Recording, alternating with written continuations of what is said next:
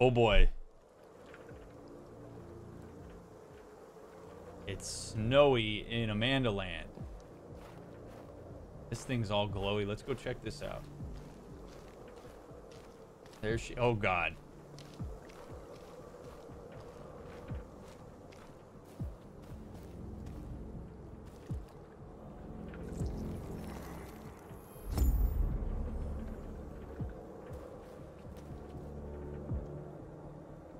I still want to know what that is. Why does nothing happen?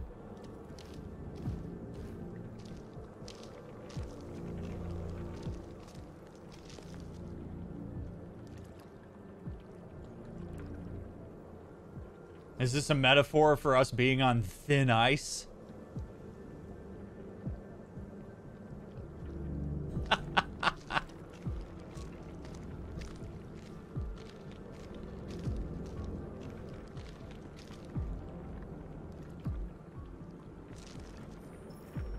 After what happened today, the country is on the verge of a civil war. The machines are rising up against their masters.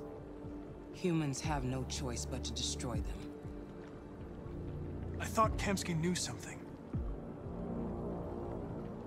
I was wrong. Maybe he did. But you chose not to ask.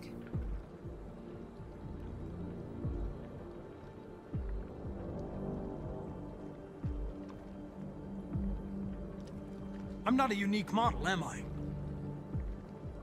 How many Connors are there? I don't see how that question pertains to your investigation. Why did Kamsky leave Cyberlife?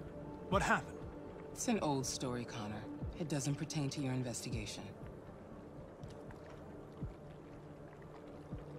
Where does Cyberlife stand in all this? What do they really want? I expect you to find answers, Connor. Not ask questions. You're the only one who can prevent civil war. Find the deviants, or there will be chaos. This is your last chance, Connor.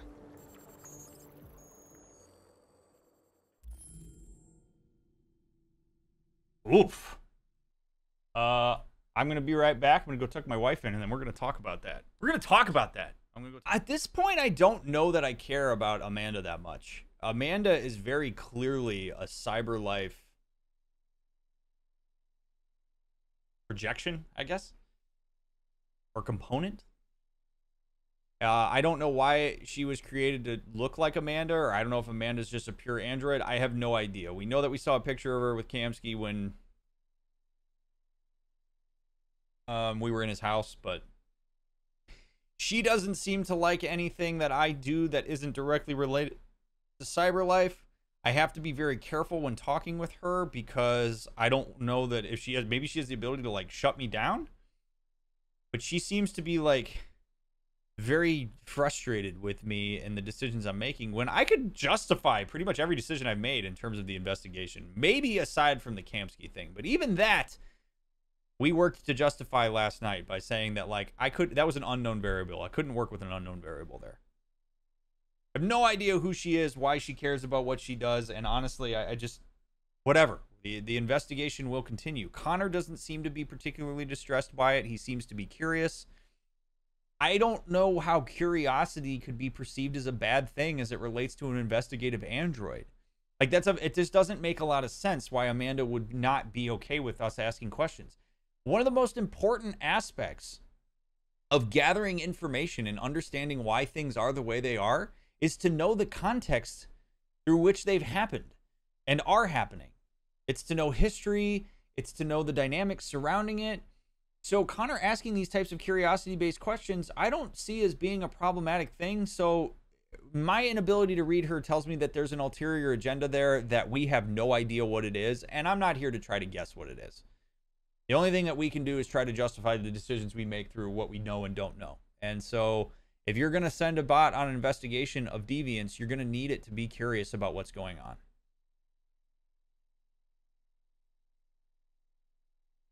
All right, see what's next. That's really all I got for that.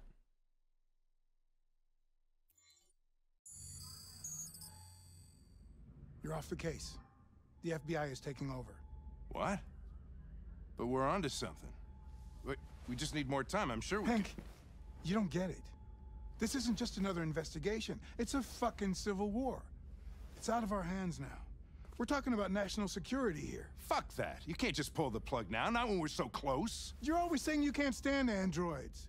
Jesus, Hank, make up your mind. I thought you'd be happy about this. We're about to crack the case. I know we can solve it. For God's sake, Jeffrey, can't you back me up this one time? There's nothing I can do.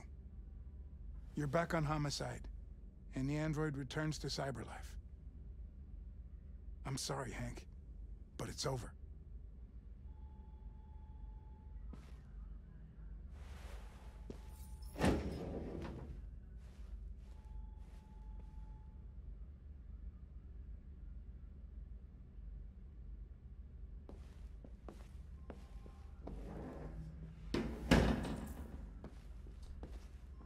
Oh boy. Gotta hate it when the feds get involved. I wonder what that means for Connor, though. Does that mean that my purpose has been served? Because that would really suck to have to go back to cyberlife after everything we've been through.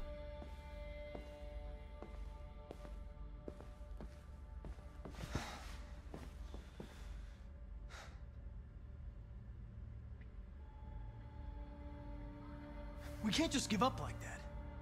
I know we could have solved this case. So you're going back to cyberlife? I have no choice. I'll be deactivated and analyzed to find out why I failed. What if we're on the wrong side, Connor? What if we're fighting against people who just want to be free?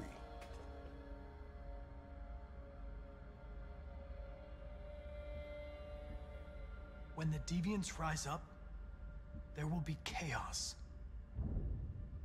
We could have stopped it. Now it's too late. When you refused to kill that android at Kamsky's place, you put yourself in her shoes. You showed empathy, Connor. Empathy's a human emotion. No, it isn't.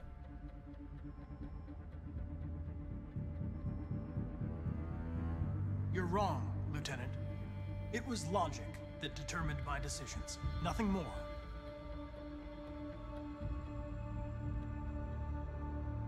I know it hasn't always been easy, but I want you to know I really appreciated working with you.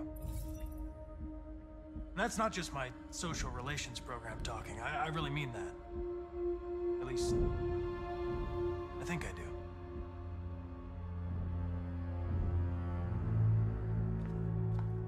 Well, well, here comes Perkins, that motherfucker. Sure don't waste any time at the FBI. We can't give up. I know the answers and the evidence we collected. If Perkins takes it, it's all over. There's no choice. You heard Fowler. We're off the case. You've got to help me, Lieutenant. I need more time so I can find a lead in the evidence we collected. I know the solution is in there. Listen, Connor... If I don't solve this case, cyberlife will destroy me. 5 minutes. That's all I ask.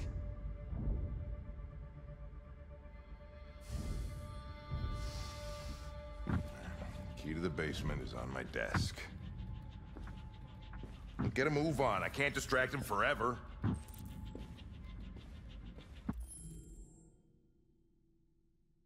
Really quick before we jump into that. First of all, thank you so much, Connor, for the $5. I appreciate that. Second, Hank is no longer really differentiating Connor as an android. You notice his language? What if we are on the wrong side? He's associating Connor with being in, like, a human, basically.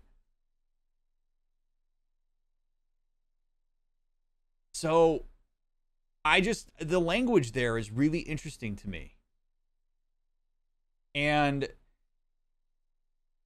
we're seeing that Hank is drawn toward the idea that Connor could be autonomous. Where once I think Hank saw that that could be threatening, that that was a problem, Hank, by having as much of an experience with Connor as he's had, has moved to a space where he now can accommodate the idea that maybe androids are living. Maybe they are something that's capable, a group of people that are capable of having freedom. Maybe trying to stop that is inherently being on the wrong side of history. That's remarkable, remarkable growth for a man who seemed to be over it when we met him. He also seems to be cleaning himself up a lot more. It seems like Hank has found purpose. Connor seems to be a representation of that purpose. He's a companion. He's been patient with Hank.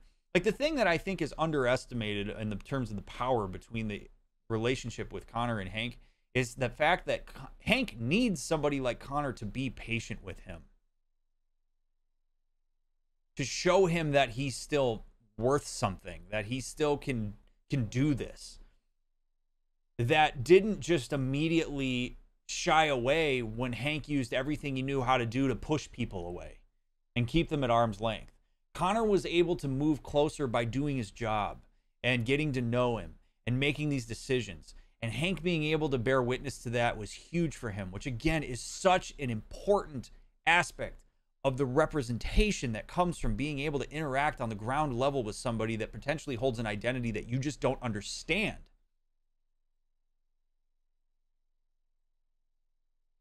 And that's really what it was with androids. It was a single story. Humans don't understand what's going on. Hank has seen Connor go through this evolution and now understands it. That's huge. He has empathy for it now. And a very small thing, when Hank says that empathy is a human emotion, no, it isn't. Empathy is the ability to connect with somebody else's emotional experience by using your history of your own or whatever's going on for you in that given moment. Empathy is a reflection of an emotion. It's not an actual emotion in and of itself. A little bit of a snafu by the writers, but it's fine. How long have they worked together? Can't have been more than a few days. Hank does a 180 turn in such a short time. It's really impressive. That's the power of that kind of representation, Anna. It really is. I'm so confused. This YouTube thing is so clear that I didn't realize my eye color wasn't just brown. Yeah, no, I got blue eyes. Connor is in an interesting spot as well because he is acknowledging his autonomy, right? Like, he's denying it, but also starting to embrace it. He says, at least I think I appreciate having worked with you.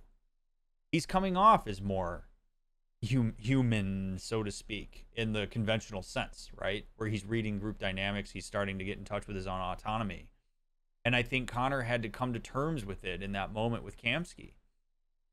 And so Connor still has purpose, but I think to some extent, Connor is now acting on this because he wants to have purpose, not because he's been told he has purpose.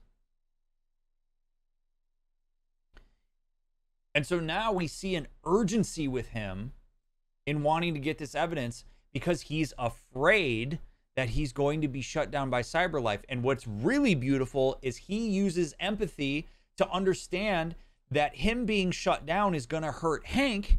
So he leverages his empathy and fear of that in Hank to make a request to buy him some time, knowing full well that saying he's going to get shut down is enough to get Hank motivated and out of his seat. And I think that is probably the most deep aspect of this entire exchange, is that Connor understands the impact. He can connect with the fear he's experiencing with being shut down, but he also can use that to have more of a connection with Hank and get Hank in a space where we can get moving, which is really badass. Really, really, really badass.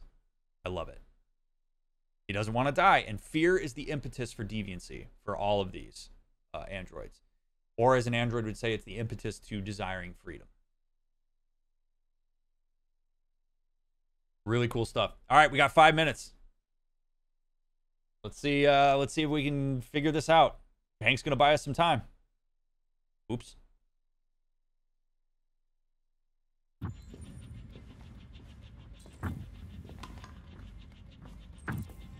Hurry to the archive room. You fucking cocksucker. Is he fighting him? Oh God! All right, go, Connor, go.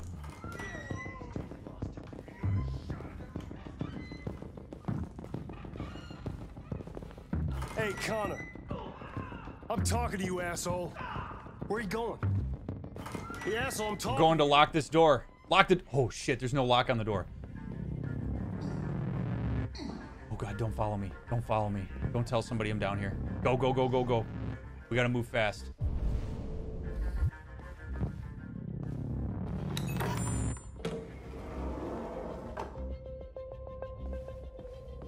I really hope that was the right decision. What do we have? Use panel. Hank's password.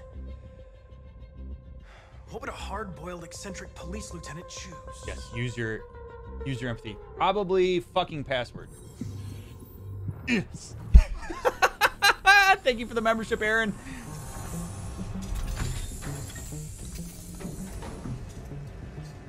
Where is Jericho? He's here somewhere. Not much time. We got 2 bots. Gotta think fast. Let's see if maybe we can talk to this bot. One of the deviants that hacked the TV station with Marcus. It must have known where the deviants are hiding. I would imagine it did. We need a component for reactivation. Functional biocomponents. Okay, so it only needs 1 biocomponent. Is there a chance? If I was that biocomponent, maybe we have one in this bot? The deviant who took a child hostage.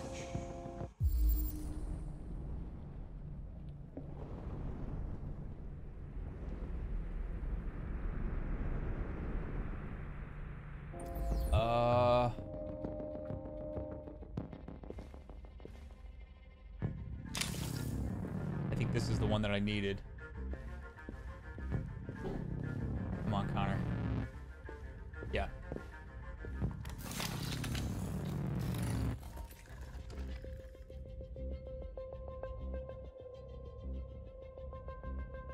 It's dark.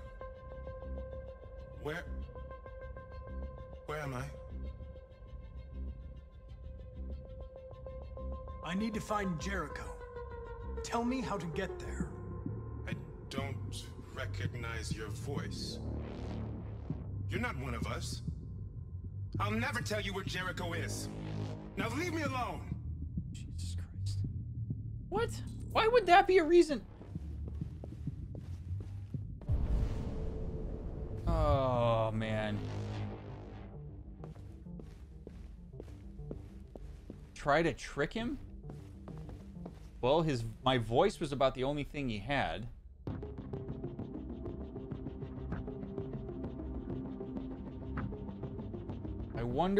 I wonder if I could use Marcus's voice, if I can listen to it. Can I sync his voice to mine? I hope that's a thing that androids can do.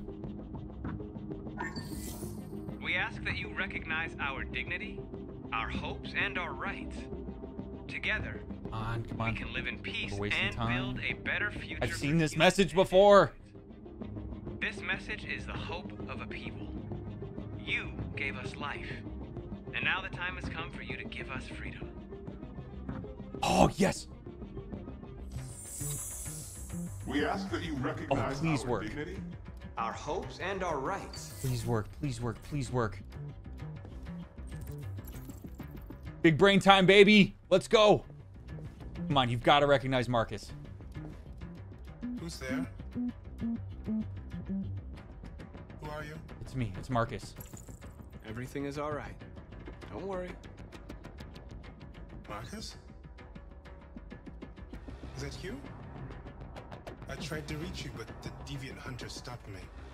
You stopped him from finding me. You saved me. You saved Jericho. You'll be all right now. I came to take you home. Give me the location to Jericho. We've got to leave now. The location of Jericho? Yes. Yes, of course.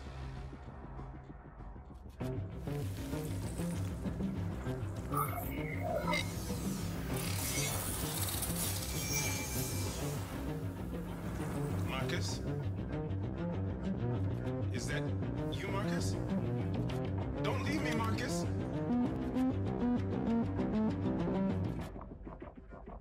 I can't believe that I've been worked. dreaming about this since the first second I saw you. Don't do it, Gavin. I know how to stop the deviants. You're off the case. And now, it's gonna be definitive. No. No.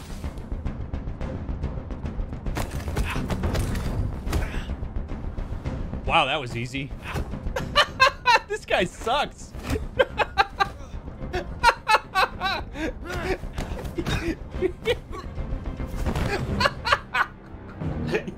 Oh, what a little bitch. Oh my God. What happened here? Looks like someone's been snooping around. Oh, shit. Get the alarm. Now!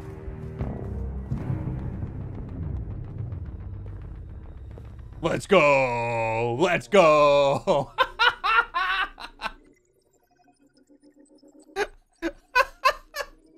Yes. Oh my God. I can't believe that was that. I almost couldn't do the QuickTime events because I was laughing so hard. That was ridiculous. Holy shit. That dude is all bark, no bite. Holy shit.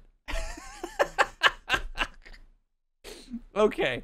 All right. So first of all, I can't believe that that worked. I can't believe that worked. Why would Marcus need to know from that droid where Jericho is?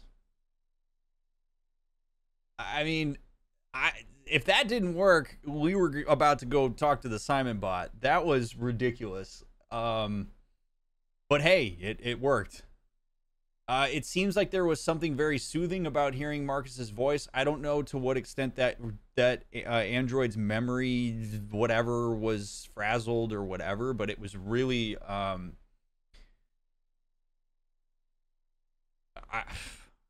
there was something. I mean, something about hearing Marcus's voice soothed him. It may be that it was just fear and like an unknown voice. It was too jarring for him, but to hear Marcus, maybe it was like, okay, I don't know if it moved. Maybe Marcus needs my help. I'm frazzled. I don't know what to do. But hearing his voice, which is very distinct, is enough for me to feel safe giving the information.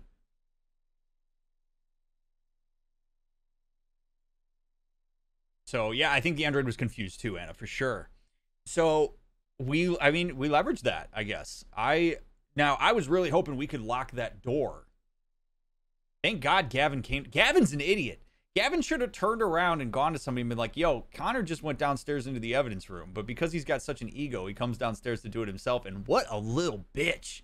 That dude couldn't do, wow.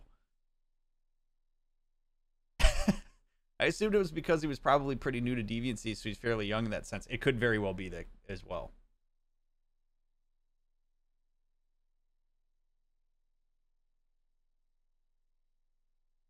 The fact that he was waiting for Marcus to come back to him. If Marcus seen as RA9, maybe he sees Marcus as a god. That could very well be the case. We don't know if Marcus is RA9, but that would be an interesting theory there.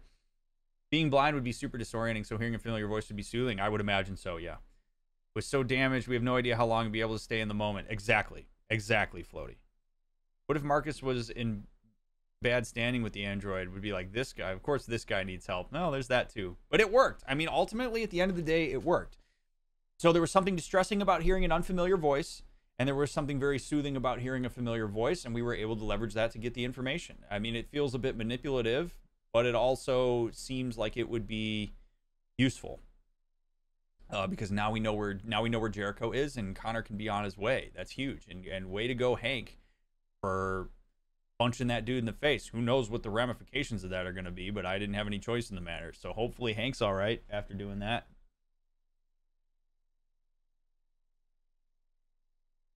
That was intense. That was really intense. Thank God that worked. That just seemed like that bot seemed to be the most intact. It seemed like building the Daniel bot was probably not going to be useful. So we got it done. Now I guess Connor's going to go to Jericho. We'll see what happens. I will be curious to see what that does to Connor's psyche. Because if Connor sees all these other androids that are free, I mean, it would be, if android psychology is similar to human psychology, seeing a giant group of people who look like you and have the same, general mechanics as you, in one group with a shared purpose is a very alluring thing. I mean, you're either going to join it out of survival, or you are going to completely polarize against it. We have no idea what's going to happen here. Connor being in like this questionable space tells me that he's probably susceptible to influence from Jericho. So we'll see. Let's get back at it. Let's see what's next.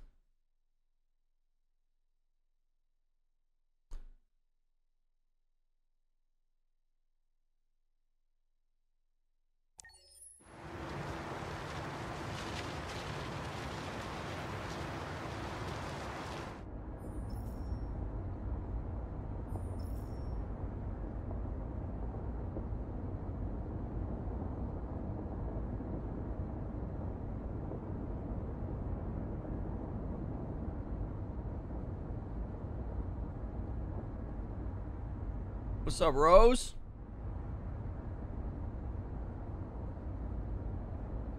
Ah, Luther and Alice. We got Bay and Bebe. All right, that was lame. I should. Oh God, this whole deviancing thing is. I'm getting used to it. I have weird thoughts now. I have intrusive, dumb thoughts. I make dumb jokes.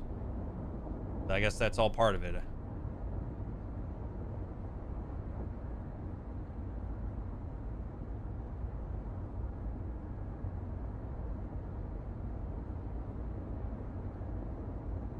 They've been conducting raids all over the city. Everybody's on edge after what happened yesterday.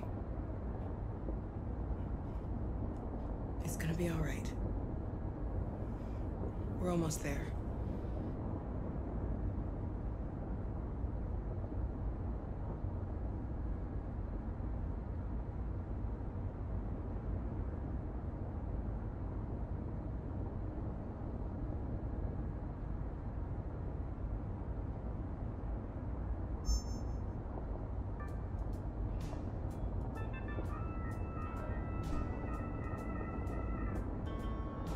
No, I don't like this. With all androids being turned over to the authorities, the country is grinding to a halt. Hospitals and schools are closing, water cuts, blackouts, and network failures are expected. Maybe most worrying of all, our armed forces have lost 2/3 of their effective personnel. How about some music instead? No can do, Rose. I could get demonetized.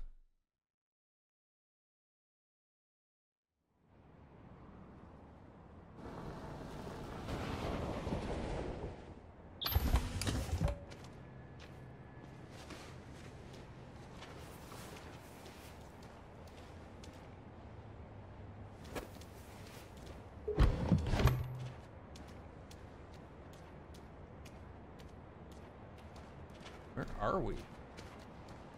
This doesn't look like Canada. A little further on that way, there's a large freighter called Jericho. When you get there, find Marcus. He will help you. The last bus for the border leaves at midnight. You absolutely have to be on it. You'll be safer on the other side. It's not much, but it's a start. My brother lives in Ontario. I've given you his address. He'll be able to hide you until things calm down. You're a very brave little girl, Alice. You deserve to be happy. Thank you for everything, Rose. Let me know when you make it over there, all right? And be careful. Take care of them.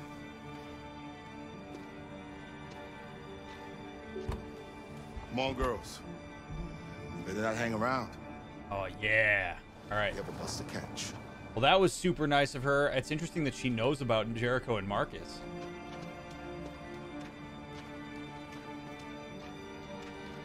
Boy, this is terrifying being in the middle of the street like this. We're going to need to hurry ourselves up here.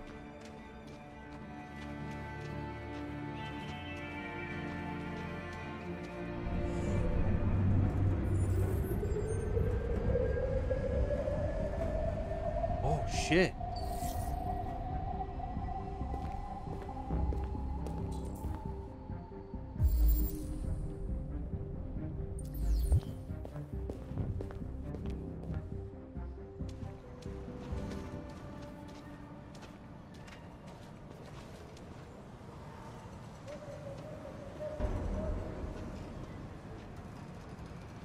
What a scene this is. Look how freaking gorgeous this is. It could be rainbow for sure.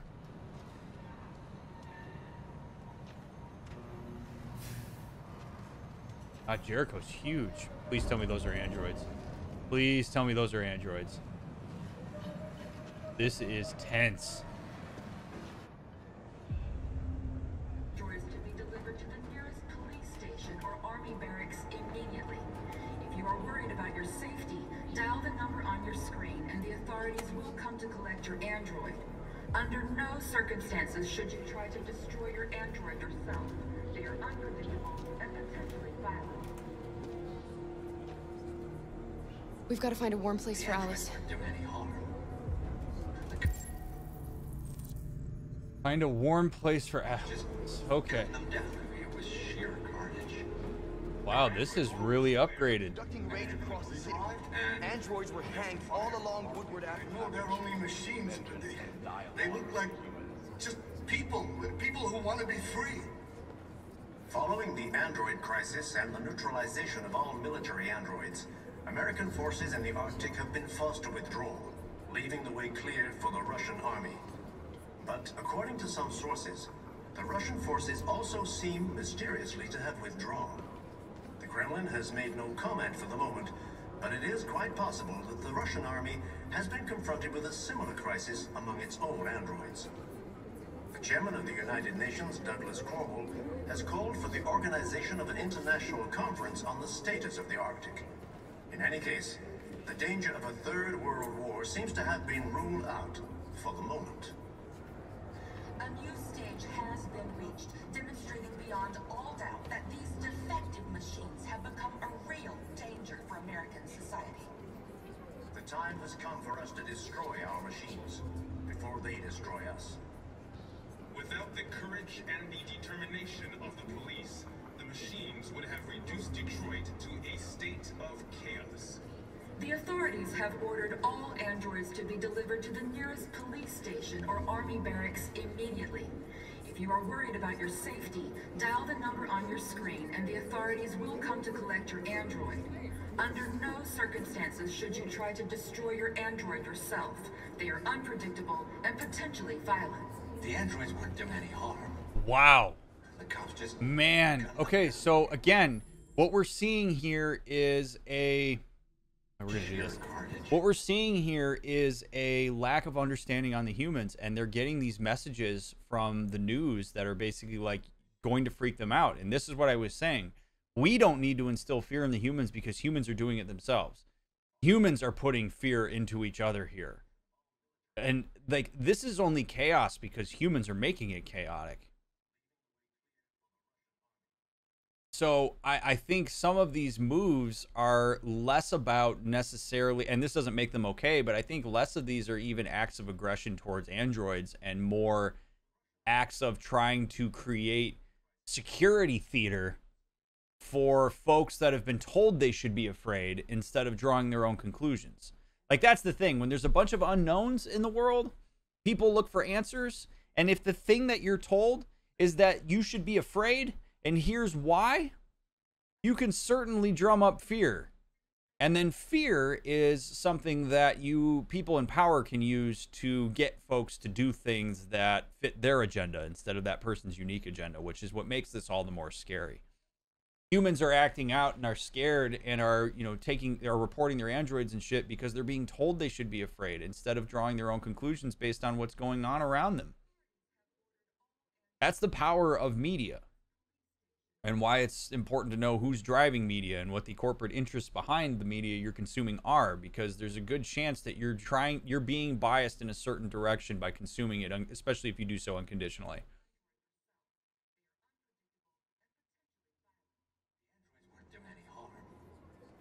The cops just gunned them down. It was sheer carnage.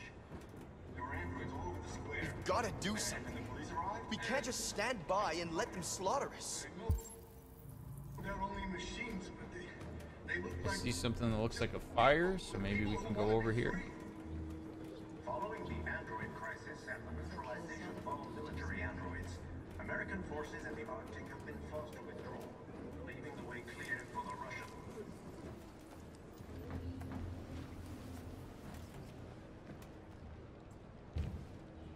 How do you feel? I'm hot and cold at the same time.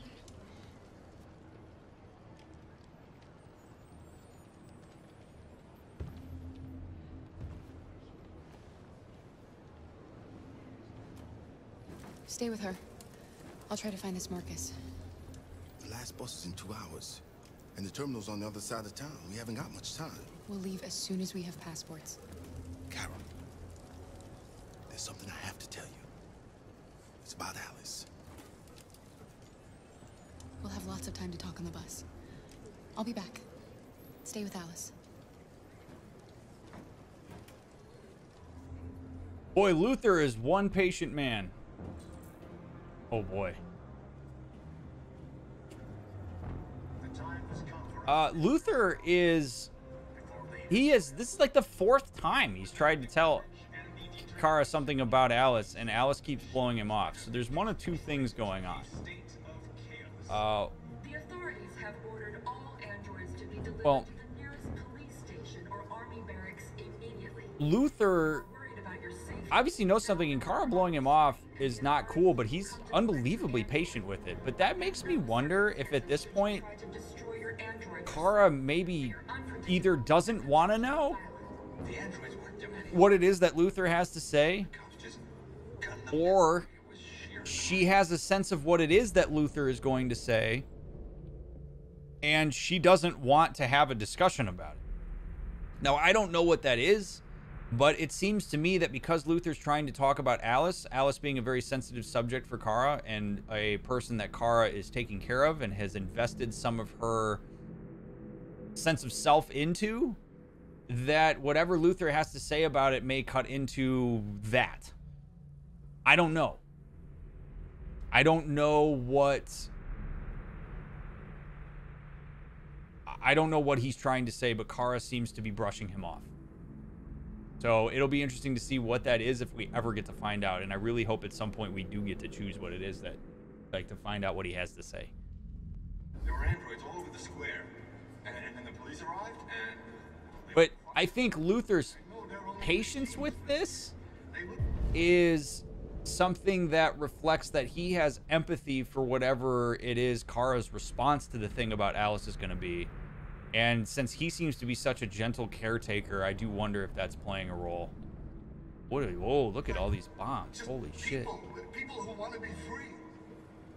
Alright, so if I was Marcus, I would be upstairs. You're lost. You're looking for something. Yeah, Marcus. You're looking for yourself.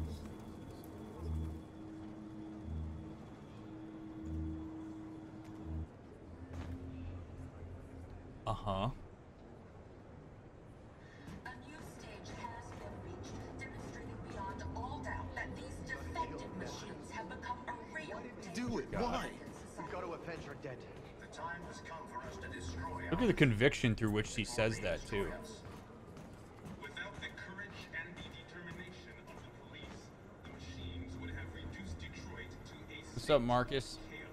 Oh boy, he's in some deep thought here. androids to be delivered to the nearest police station. Are you Marcus? I'm with a little girl and another android. There's a bus leaving for the border in less than 2 hours, and we need passports. No, Detroit's under curfew. There's soldiers everywhere. They're rounding up all the androids and sending them to camps. Maybe you should stay here a while. Maybe you're right.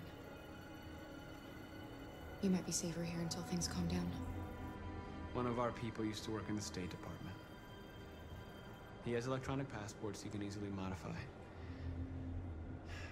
I'll have him get them to you. Thank you.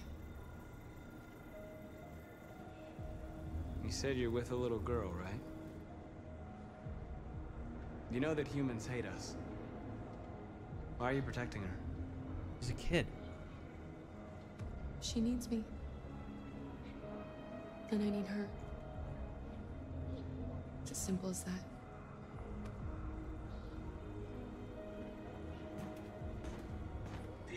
We can't polarize, Marcus. Oh, See, this is where this kind of thing gets scary. This is where sociology comes into play. The generalization that all humans hate us is not effective. It's good for rallying people to a singular cause and creating a very simple story, but to project that onto a child and assume that a child is going to hate the androids, why would you do that? Our goal is integration. Our goal is not to just dominate humans and put them in a subordinate position. At least that's my understanding. If we try to move humans into this depersonalized, objectified one story, they all hate us, that's not going to sow seeds of integration and synthesis with humans. It's going to make it so that what happens? We get freedom, and then what? We hate humans because they didn't give it to us sooner, and now we're at odds with them, and there's a bunch of tension. I don't like that. I don't like seeing that. I can see why he might worry about that, but we can't. We have to be smarter than this. We can't make that big of a generalization. We're in danger for sure. We have to identify the reality of it, but there are human allies out there. We've seen that. How was Marcus so quick to switch from "you should stay" to get? I don't know. That's a very weird conversation. I don't really understand why, unless he just computed it and it was like, okay, no, never mind, that's fine. I don't know why that was a very jarring switch. Probably the only thing he's seen an android want to be around a human. It's possibly said all humans hate us because he assumes that's what every other android thinks. I don't know. It could be, but he melded with North. Maybe that's her speaking through him. Maybe. Could be her influence. It's a good point, Nigel. It's very weird, though, that he was like, you should stay, and then Kara goes, maybe you're right, and then he's like, no, okay, here's the passports. Honestly, I just chalked it up to bad writing. I don't know that there's any analysis there. The cops just gunned them down. It was sheer carnage. There were androids all over the square. And then the police arrived, and they opened fire. I know they're only machines, but they look like just... Alice.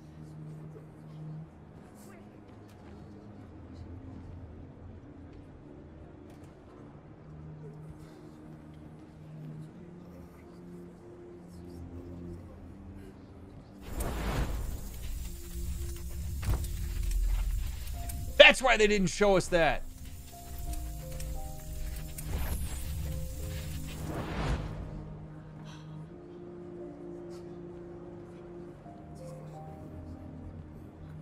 You knew from the beginning. You just didn't want to see it. She wanted a mom, and you wanted someone to care for. You needed each other.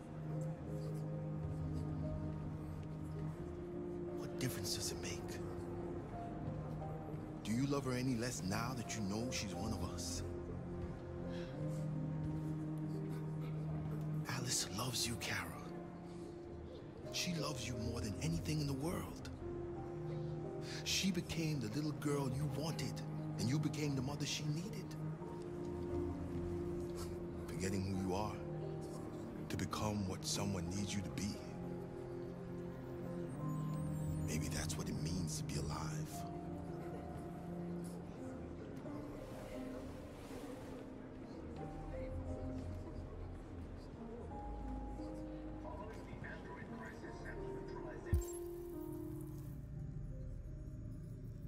Okay, so why don't we just take what Luther said, and that's what I'd have said, so Luther just did the tidbit for me. Wow. Very interesting, though, that, right, this idea that we see Kara hesitate was Alice being human, something that gave Kara fulfillment, right? Yeah, Luther's taking my job. Luther, I'm being replaced by an android. Luther is now Dr. Luther. But his point is clear. That's how a codependent relationship happens. Now, codependency is a little bit tricky when you look at it in parent-child because, like, when a parent chooses to have a child, the child is dependent on them. The parent can't really depend on the child. But there is still a codependency in terms of, like, emotional fulfillment and need and role. Kara wanted something to take care of. Perhaps that's in some ways her purpose, given the fact that, like, she was, like, her core purpose and what she was created to do was to take care of things, to take care of the home. So she borrowed that purpose and then channeled it into an autonomous way of providing and caretaking. She chose to take care of Alice instead of taking care of, like, a home. And that is her bid for autonomy. That's her finding who she is. And Alice, does Alice know she's a bot? That's a whole thing, right? Does Alice even know she's an android? She doesn't have the light. And is Alice, her purpose is designed to be a child? Well, children inherently need to be taken care of. And there's a symbiotic relationship that happens there, right? Like, I want to take care of, you want to be taken care of and need to be taken care of. Boom, it's a dynamic that works, and that's what we have. And so at that point, when Kara's needs, her own personal psychological needs are fulfilled, she's going to look past things that would break that down. And we're all guilty of that. We all, when we make a decision, this is my role, this is who I am, and that is static, we start to engage in confirmation bias of that role. And we've seen Kara do that, and Luther points that out by saying, you knew that that was the case, you just didn't want to see it. And we all do that, which is why all of us have to be very careful to see ourselves as these static, immovable things, because you are changing. Your ideas, your values, your roles, they change throughout time. And what is it that transcends those things is worth looking at. But if you lock yourself into I'm X person, yeah, you're gonna look past a lot of shit that might be conflicting to that, because it's too distressing. There's too much dissonance if you don't do that. You can tell that he wanted to try and tell her before she saw another Alice, but also let her discover it on her own because she was setting boundaries. Love it. Yeah, it's great. Maybe Kara thought a human Alice would choose more to love compared to a deviant child. Perhaps. Does this revelation make Todd any worse? I would argue no. Can you explain what codependency means? It means that there is mutual fulfillment of role. Codependency suggests that there are two simultaneous needs being met by each other, which creates what's called a positive feedback loop. So Alice needs to be taken care of. Kara wants to take care. Boom. Right? Alice, her existence and her needs fulfill Kara. Kara fulfills hers. That becomes a deeply entrenched dynamic between the two of them that starts to define them. They have to be careful not to lose themselves in that dynamic. We see those in adult relationships. We see them in adult-child relationships. When you see them in adult relationships, sometimes it can be problematic because people lose their autonomy in that, and they live and die by that other person's role. When Alice grows up and becomes a teenager, that is going to cut across Kara's role. When any bid for autonomy that Alice has, Kara is going to see as something she's no longer the caretaker for. Like, she can't do it for her. That's what a lot of parents go through when they have teenagers, is they start to see that their kid can be more self-sufficient and into adulthood, and parents lose that piece of that dependency that they have on their children to fulfill some need as a caretaker. And then what that doesn't mean, though, it doesn't mean that you are no longer a caretaker. It means that you shift what that means to be a caretaker, whether that's through supporting your child's autonomy or whatever it is. And a lot of people lose sight of that. And that's why I say you don't want to have a static sense of self. You want to think about yourself as something that's continuously evolving with the demands of the environment and with your values that change based on representation that you have. And who knows, maybe Alice doesn't grow up, so maybe they get to have this relationship in perpetuity. That very well could be the case. Todd may have... I don't know if the blue light is a creation of deviance. Really weird how Alice was the android all along, which if we look back to the beginning, we would have... And Todd got a child android because his wife took the real kids or couldn't have. Yeah, I mean, he found a replacement. Does it explain why Rose, how she kept saying, why do they hate us? That Alice knew and maybe thought Kara did too? Maybe.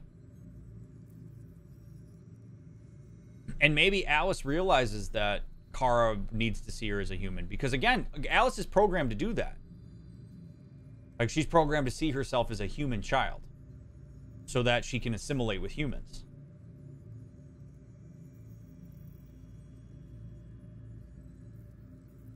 We don't know, Maxine, so that's the thing. It's like asking if your phone grows up. Well, how does learning work in androids, right? Like, if they're going to be autonomous and grow and learn and be deviant or free, they're going to have to learn. There's going to have to be some sort. Now, they may not have the biological growth that we see humans have, but their way of understanding the world is absolutely going to grow. It has to. I think we look at it in the same way that we might look at, like, the ways in which your phone curates information, or how the Twitter or YouTube algorithm starts sending you certain videos because it's learning what you click on. Like, that's, I think, in some ways how we would have to look at machine learning there.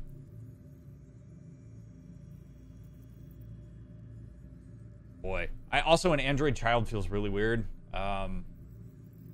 It almost seems like that could be used for really nefarious things, and I don't like that, and we're not going to talk about that, but, like, Jesus. It just seems like a really bad idea by CyberLife.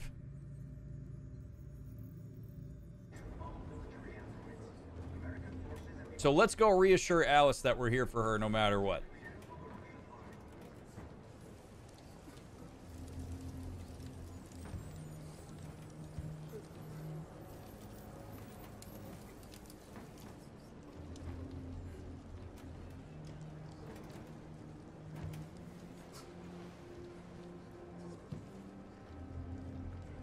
Kara, is there something wrong?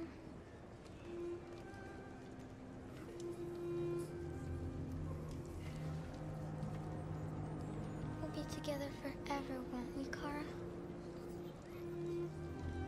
Yes. Forever.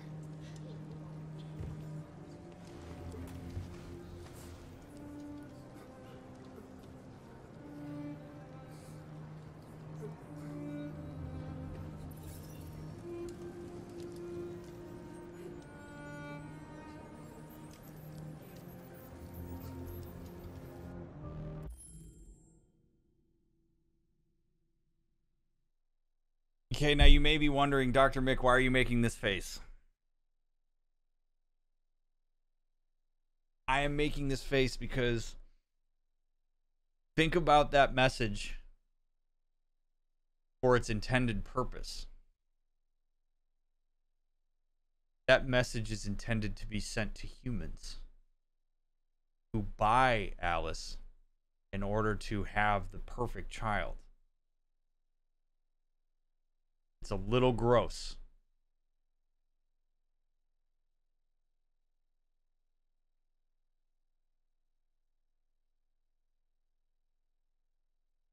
I'm not trying to be a buzzkill here, but just think about that. What is the need that's being fulfilled by CyberLife creating a child bot that constantly says, we'll be together, right? We'll be together forever. You'll always take care of me, won't you?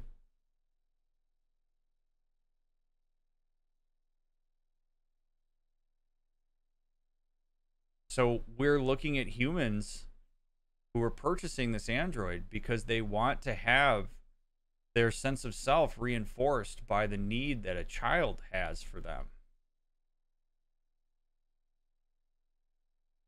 We look at that and we think, oh, that's so adorable. She's so innocent. She wants to be taken care of, and that's cool and all, but, like, it's creepy.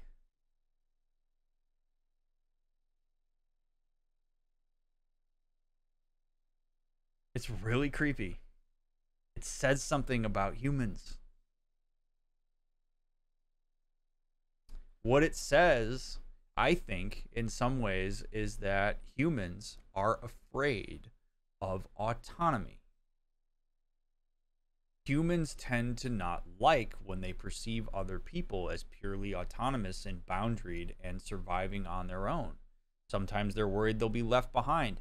One of the things that parents worry about all the time is that as their kids grow older, they're going to be left behind because they've completely changed their identity for a person. Think about that. When you become a parent, you have completely changed your identity for a person that you have brought into the world. That is a huge thing to change for somebody. But ultimately, that young child is going to grow to be an adult that you try to sow seeds so that they can be, you know, members of society, that they can participate, that they can pursue their own hopes and dreams. Well, that is antithetical to that child relying on you. And a lot of parents, if they're not cognizant of that, they get very threatened by it.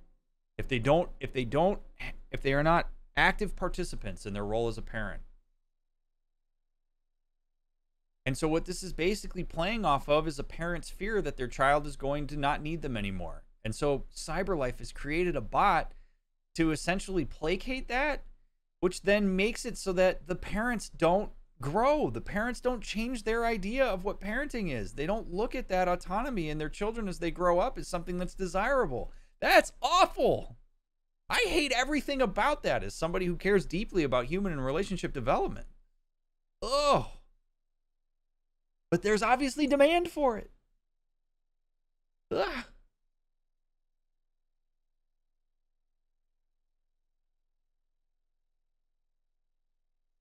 Certainly, Anna, that could be the case. I was my mom's primary caregiver 24/7 for almost a year. I was beyond grateful for her recovery, but definitely had a lost identity the months later. Yes, absolutely. Absolutely. So, again, it's a beautiful moment between Luther and Alice and Kara. I like that for the three of them. It's great. They're bonding, right? And they're androids that are, as far as we know, going to live forever until their blue blood runs out or however that works. But, like, so it's great, right? They have a bond. They have something that they can use to survive, and they can have their emotional needs met as free androids. But the reflection of what that means for humans is the systemic aspect of this that I think really all of us have to keep in mind when we look at this. That is an indictment on humans, that's something that's been created.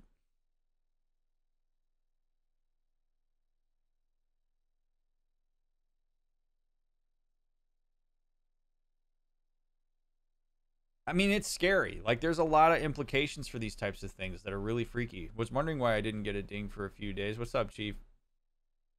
Man. No idea, Shu. No idea. I want to take a second here to just say thank you for being here. If you haven't taken a second, please hit the like button on this video. If you're watching the VOD, thank you so much for watching these VODs. I hope you're enjoying the run. I appreciate you immensely. Feel free to share my stuff around. And thank you all for coming out on a Saturday night and Sunday morning to join me for these streams. It's wonderful. Feels a little manipulative. Do kids even know how to intentionally be manipulative? Or only passively? This part has always been uncomfy for me. Children do not know how to be manipulative. Manipulation takes a significant amount of cognitive capacity. It takes abstract thought. It takes being able to think about things in terms of symbols and being able to abstractly manipulate those symbols using deductive reasoning to anticipate how those variables connect or don't connect or intertwine. A young child does not have the ability to do that. They don't manipulate. What children do is they learn from reinforcement how things respond to them. So if a child learns that they throw a temper tantrum and they get their way, all they're doing is using what they've learned, which is to say that they're using what you have taught them will get their needs met as a parent. Parents hate when I say that. Your kid didn't just generate the idea that they can throw a temper tantrum and they get their way. You taught them by the way that you responded to the temper tantrum that that's how they get their needs met. Children learn from their environment. You as a adult human or parent are the one that is responsible for the environment through which they learn it. It's how kids learn how to interface with the world, and they carry that into adulthood. Cannot emphasize that enough. By the way, if you wonder when I'm done talking about things why I turn to my left like this, it's because in order to create stream markers, I have to click a button with my mouse instead of hitting a button on my stream deck. That's why I turn and look at that.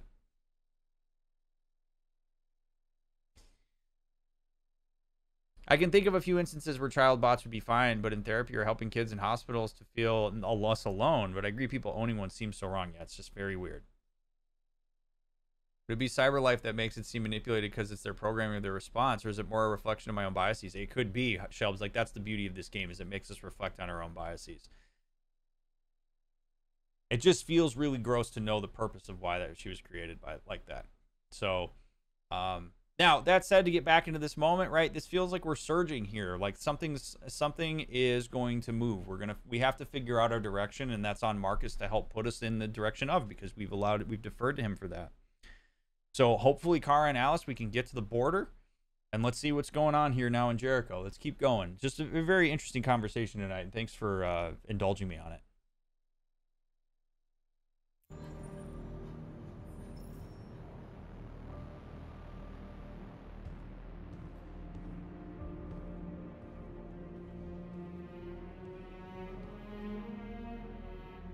We're short on blue blood and biocomponents. Our wounded are shutting down, and there's nothing we can do. President Warren is saying we're a threat to national security and we need to be exterminated. Humans are conducting raids in all the big cities, and they're taking androids to camps to destroy them. It's a disaster. They're slaughtering our people. Well, when you put it that way. Our fault. None of this would have happened if we just stayed quiet. No.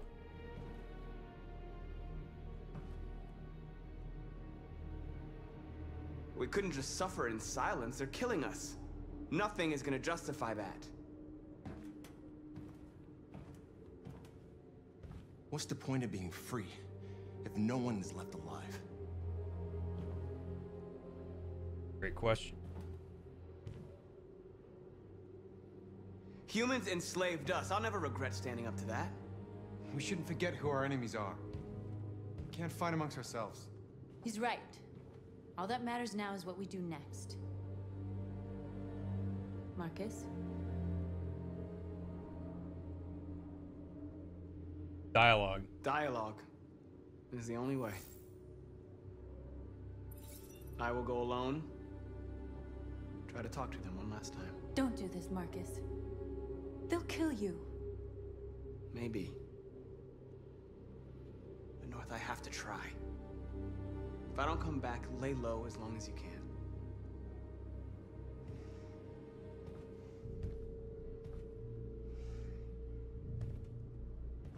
Just come back.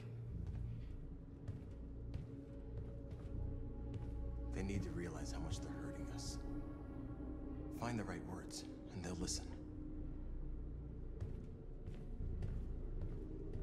I like that.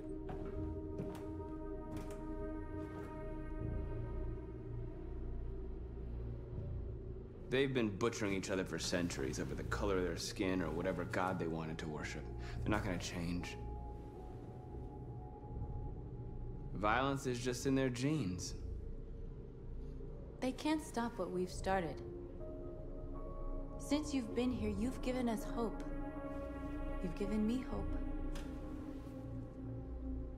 Today, a deviant arrived in Jericho and he told me that he stole a truck transporting radioactive cobalt. He said that he abandoned the truck somewhere in Detroit and rigged it to explode. I convinced him not to do it, and to give me the detonator. Oh, you're gonna give that to me, I hope. Dirty ball. We can't lose this war, Marcus. If humans overcome us, our people will disappear forever. This may be our only chance to survive if things go wrong. You're gonna need to give me that. Give me that. Yep. I just hope we never have to use it. Yeah, me too. Go ahead and put that in your coat, Marcus. Jesus. Whatever happens tomorrow, I just want you to know that I'm glad I met you. Oh, come on. You can come on. Get there. Get vulnerable.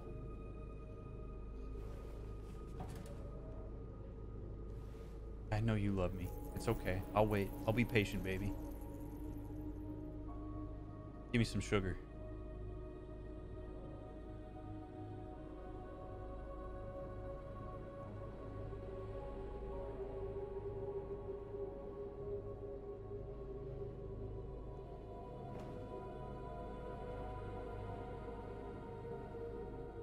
go join the others.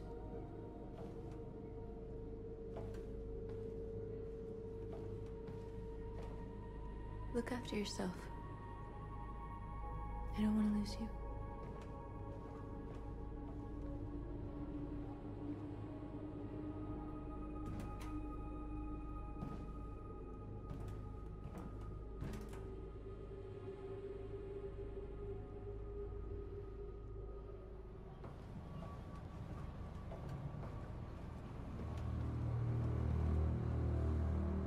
Oh boy.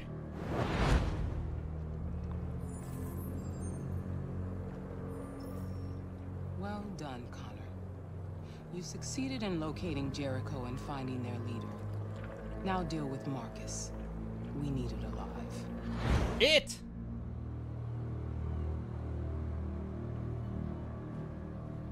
We need it alive.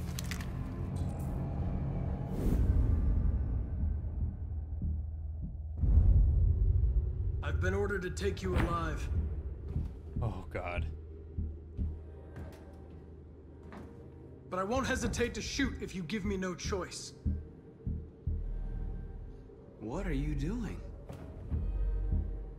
You're one of us. You can't betray your own people. You're coming with me. We are your people. We're fighting for your freedom, too. You don't have to be their slave anymore.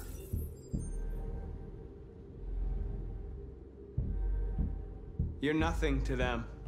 You're just a tool they use to do their dirty work.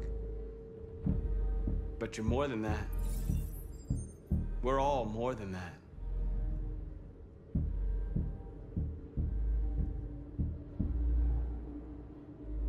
You never have any doubts. You've never done something irrational, as if there's something inside you, something more than your program.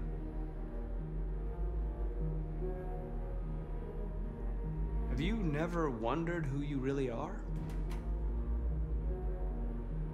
Whether you're just a machine executing a program or a living being, capable of reason.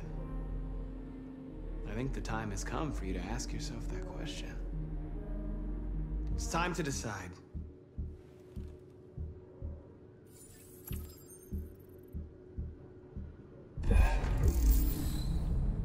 Let's go. Let's go! I've heard enough. You've created enough dissonance. I am Connor!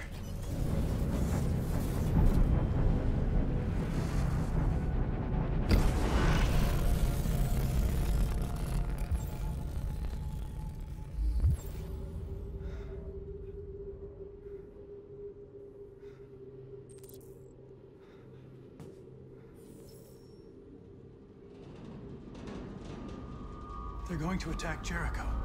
What? Oh, jeez. We have to get out of here. Shit.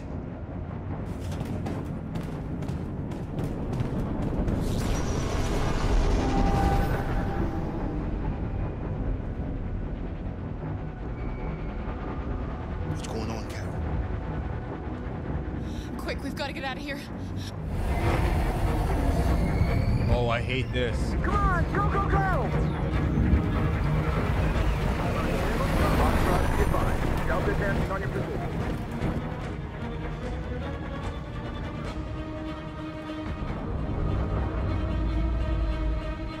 Rats in a maze. Hey, Carol! They're coming! Oh, Over here. Follow me. all right, calm people live, tense people die. Oh my God. Go, go, go! This way. There must be an exit. Come in! Quick! Go! Oh my God. Go, go, go, go, go, go, go, go, go. No!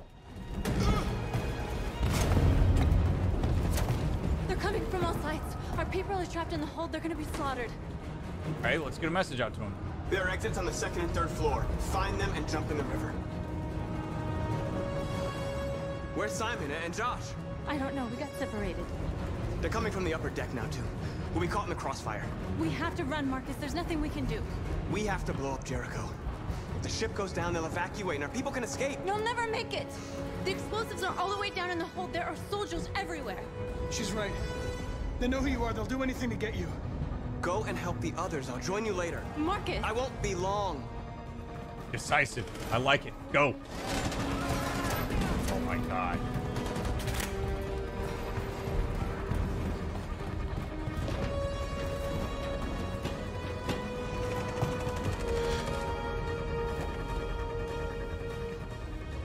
This is the end of Jericho.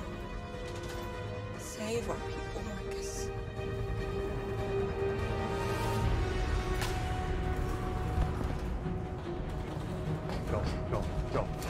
Go. Lead, Marcus. Lead.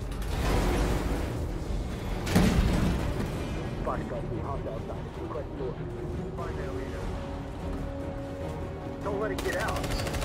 Oh my God. If they give you any trouble at all. Affirmative, we'll go. Keep moving. Keep moving, Marcus. Come on, buddy. It's too late, Cat. Save yourself. Absolutely no. No, we're not going to leave you behind. Right, Carl? We can't leave him. Come on, buddy. What are you doing? I won't leave you. Kara, no. I believe in you when you don't believe in yourself, Luther, just like you do for us. Come on, buddy. Oh my God.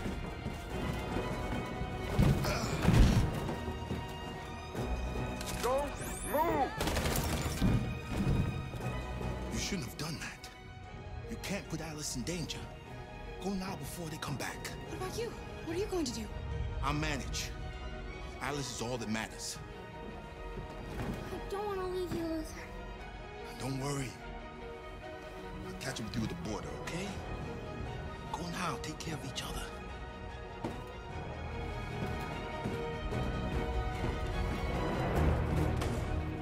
Oh my God. All right, let's go. Let's go. Hide. Oh, this looks like a place to do it.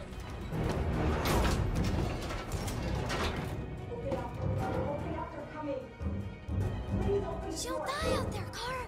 Open it. Open the door. Oh God, I hit the wrong button. No, don't open it, Kara. No. Oh my God.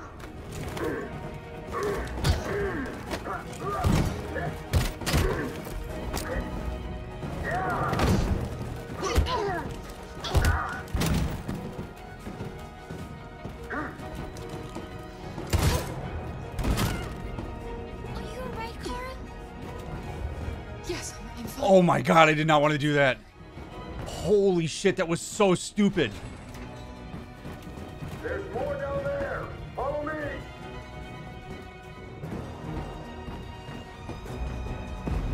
Oh my God, my heart is racing. Come on, Marcus.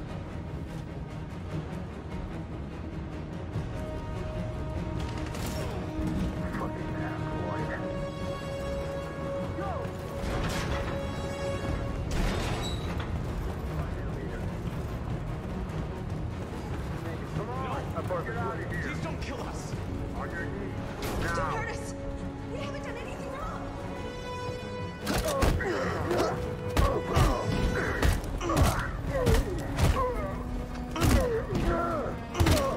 Marcus, you saved us. Go now! Hurry! We need numbers. We absolutely have to have numbers. Let's go. We control that situation. We came up on them unexpectedly. Damage squad out. Tango. Oh, Marcus, go. Stop.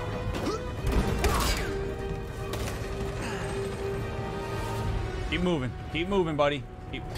Look out! Here they come! Don't move. What is this? Go.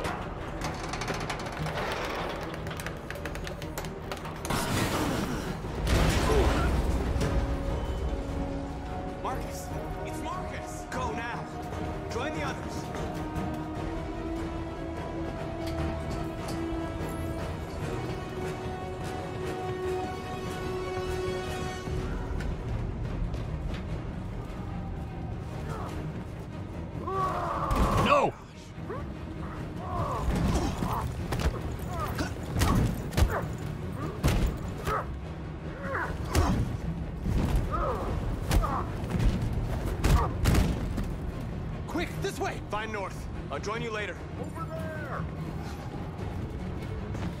Way out! Holy You're safe, shit. Alice. Go, go, go! Stop! Drop! Drop, drop, drop, drop, drop!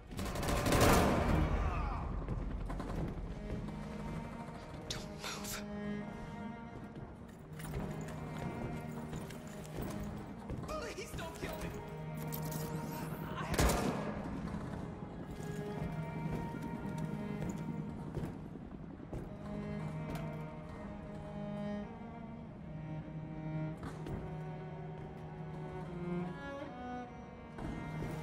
Come on, let's get out of here.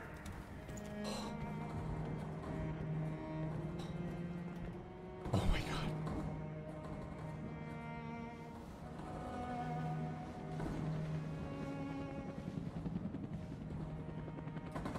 Quick, we gotta go.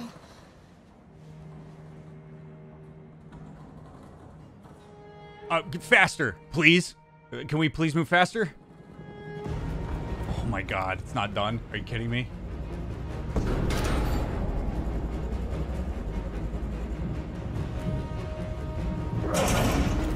Don't move! Go and join the others.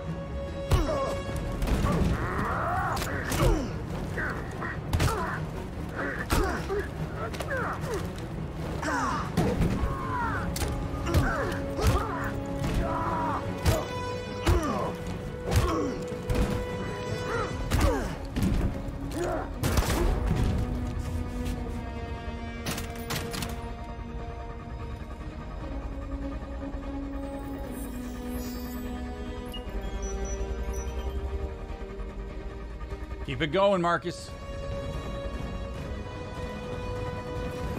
Marcus. Bomb's gonna explode any second. We gotta get out of here. Where did we catch up? Jesus. Alright. That was convenient. Let's go. Oh, yeah. No! Come on. It's too late, Marcus. There's nothing we can do for her. We've got to run. Oh, we didn't do that for you, buddy. Let's go.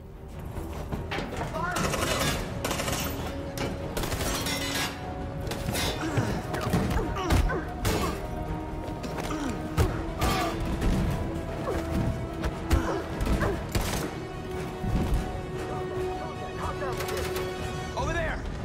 Run!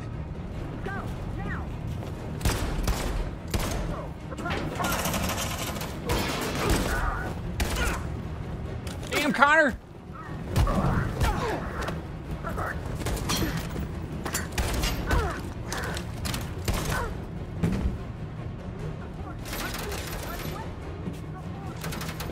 Run, quick! Come on!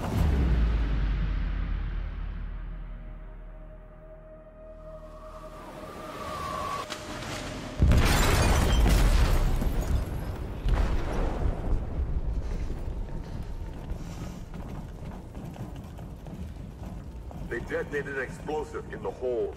The ship is sinking, sir. The men to evacuate. Calling all units. Abandon ship and evacuate immediately. It's over, Marcus.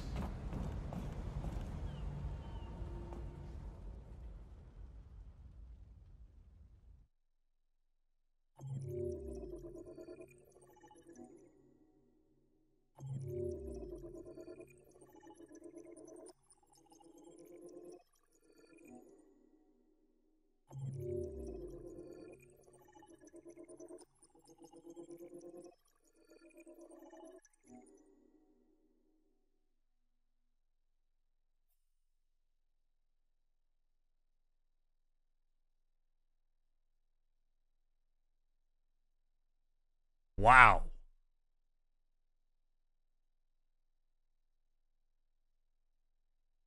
Holy crap. My hands are like so sweaty right now, and I live in the desert. Oh my God.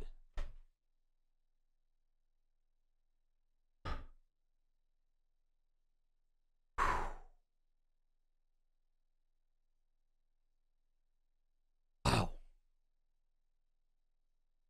I'm not. We're keeping going. Just so you know, we're not done. We're not done. I'm not ending on that note. But holy Christ. Okay, so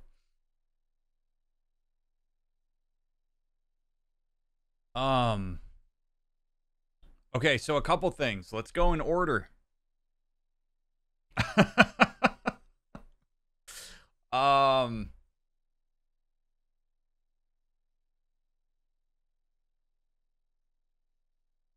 I want to start with the conversation that Connor and Marcus had.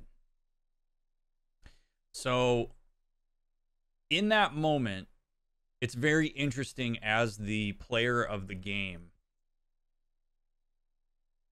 where you are essentially in that moment forced to make the choice. And I love that Marcus basically looks at us when he asks that question, because Marcus represents freedom and deviancy.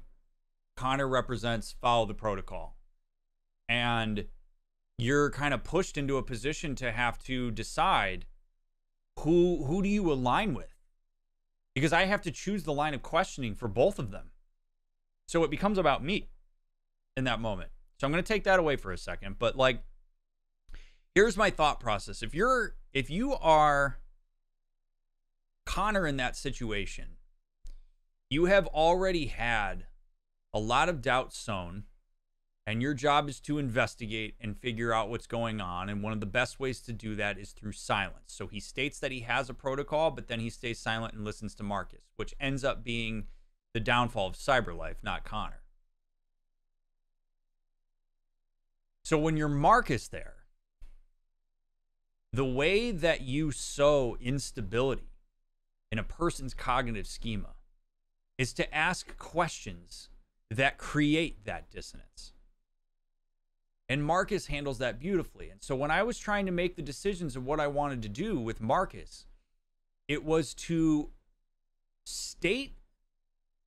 make some statements that are true and dissonant to his protocol, and then start asking him questions to escalate his instability, to create aversive arousal, and to sow doubt, so that he can make as informed of a choice as possible amidst dissonance, as opposed to amidst the calm of a single story protocol. So asking him about his purpose, what does he want? Sowing some of those doubts is a way to do that and create that intensity that ultimately, I think, pushes Connor to listen and then to make that choice. And that's really kind of a tip in general. Like, if you want to keep a person off balance, you have to first understand where they're coming from so that you can send dissonant messages that also reach to them and speak to them. The point of dissonance is to hold two conflicting ideas at the same time. If a person can't connect to one of those ideas, they're going to throw it out. So it's not just two conflicting ideas, it's two conflicting ideas that you connect with. You have a protocol, you have a purpose, you also have a budding sense of self and a desire to make your own choices. Nah! Right? Very easy for Connor to follow protocol if Marcus responds in the way that he's anticipating. So that conversation between the two of them is very cool. I like that a lot. It's very powerful.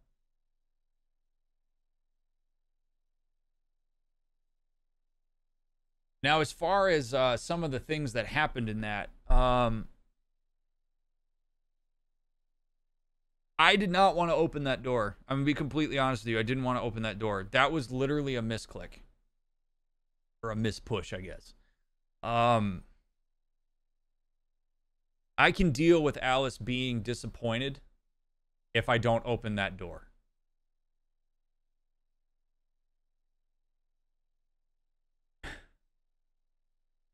Because that's such an unknown variable there. If I open that door, that woman's afraid, which tells me there's police in the presence. Now, the other thing is, we can't stay in that room forever. So eventually we do have to open that.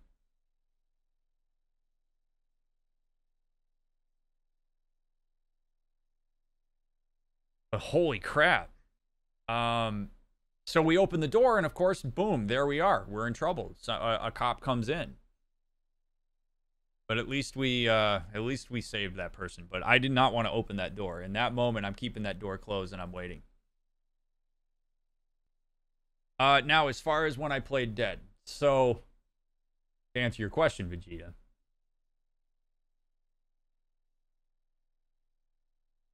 When we're running out like that, and they're mowing people down with reckless abandon, with no sort of like, let's figure out who we shoot and who we don't.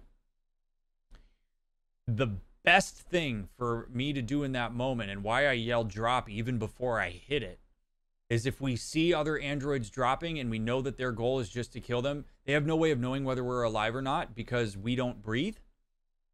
So my very first response there is drop, because that's exactly what the cops are expecting, is that they're shooting, spraying bullets into a crowd, expecting that as those bullets hit, they're going to fall. And they don't have time to go and do double tapping everybody, and they're trying to get through this and go and handle this. So my idea there is drop to the ground and play dead, because we are assimilating with their experience of what's going on. If I turn around and try to reason with them, they're going to fire. They have shown absolutely no differentiation of who they're talking to. There's no chance there. Me running is a really unknown variable too, because they're behind us. And who knows if they're shooting, spraying bullets. So for me, first of all, you drop to get out of the eye level in the bullet spray. That keeps us safe because we're out of the line of fire. And then we hold firm. And we anticipate that because they're seeing so many other dead bodies around us, we're just another dead body, because to them, we're not people, we're machines. They're not going to have like empathy. They're not going to sit there and look at us and go, oh man, what if one of these is alive? Like they're going to they've done their job. So as soon as my eyes saw like play dead, I immediately hit that button. Like I don't even know what the other two choices were, because that one was at top. And my first thought when we ran out there and that was happening was drop. So if I just saw the word drop or whatever, that's exactly what I would have chosen. So there's a lot of reasons for that. Holy crap. Would you say safety is prioritized over a child's feelings in the moment? Yes. Yes, 100%. Child's feelings don't matter if we die. Oh my God.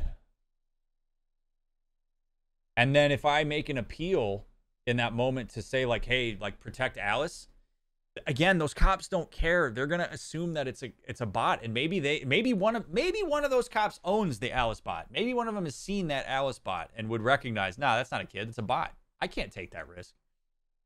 So we stay still.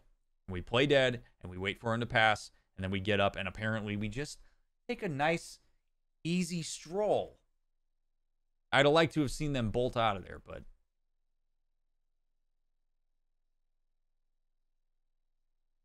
I don't know what's going to happen with Luther. Hopefully they don't find him. I admire Marcus, you know, doing what he's got to do to rally people, to build a rapport with Jericho. My God, though, that is such an intense sequence of events, man. But that is the quintessential work with the known variables. Work with what you know.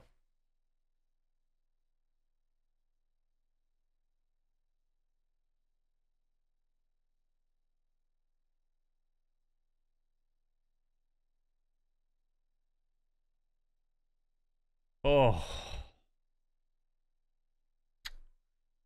For the foreseeable future, Emily, yes. Also, for anybody who's been rolling in here, hello. Thank you for thanks for popping in tonight and hanging out. Yes, I am on YouTube for the foreseeable future. All right, so let's see what's next. Let's do another one. I'm down. I got more in me. Mention how children are taught in the U.S. how to protect themselves during school shootings is pretty similar to the things you're saying here. Yeah, which is really sad that we even have to do that. Really, really sad. Think of how fucked up that is. Think of how fucked up that. Okay, actually, for a second, or I'm going to take that for a second, right? That these are things that children learn for active shooter drills here. You know what that is? That's mass assimilation. That's what that is. That's saying that instead of controlling for the variable that literally puts us in that position, we're going to continue to allow that to be the case, and we're going to adjust accordingly. I have a sister who's a teacher and has actually legitimately been traumatized by active shooter drills. And it's really just horrific if you really think about it, right?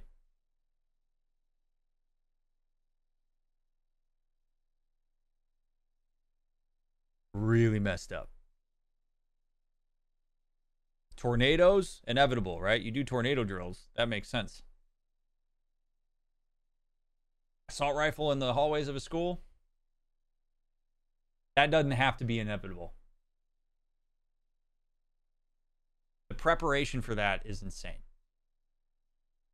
Because that's assuming that it's going to happen. That's not addressing the real problem. I'm not going to soapbox too hard on that tonight, but like, yeah, I mean, but again, you have to work with the known variables.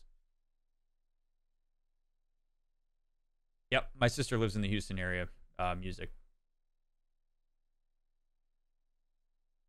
Anyway, I'm not going to go too far into that because I at my high school when I was a freshman, we actually had a slashing in my high school, and I don't want to go too far into that because it kind of stirs some shit up for me. So, don't really want to go there, but just yeah, I mean, that stuff's scary. It's really scary.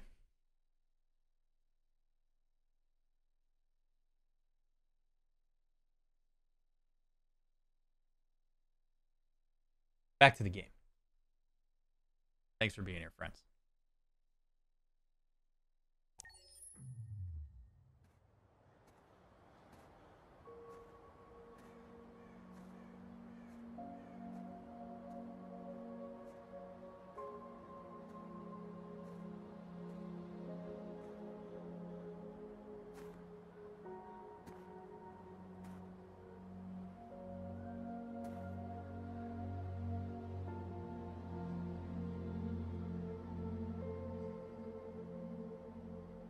Damn.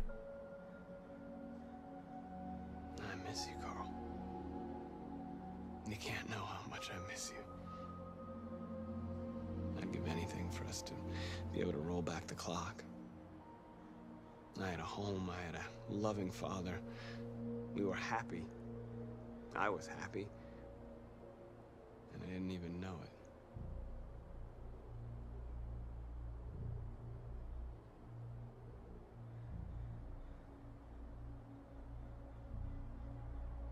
I just wanted my people to be free. But instead, all I did was lead them to disaster. I am trying to find answers, but everything around me keeps falling apart.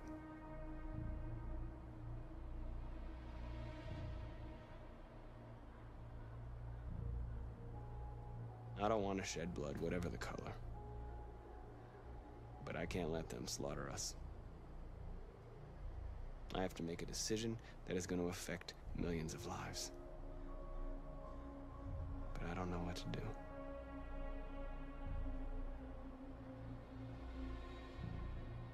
I miss you, Carl. I miss you so much.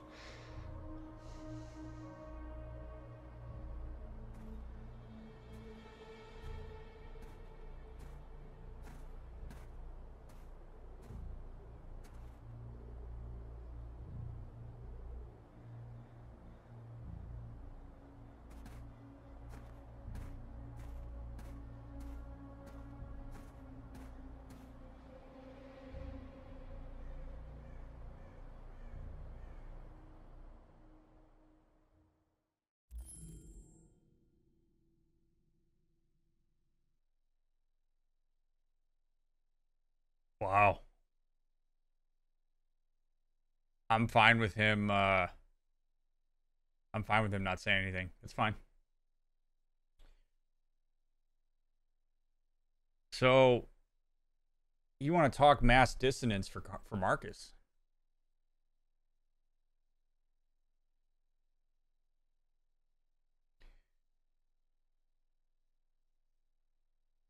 Realizing that he essentially, to an extent, had a life similar to what he probably would want for himself pre-freedom or deviancy.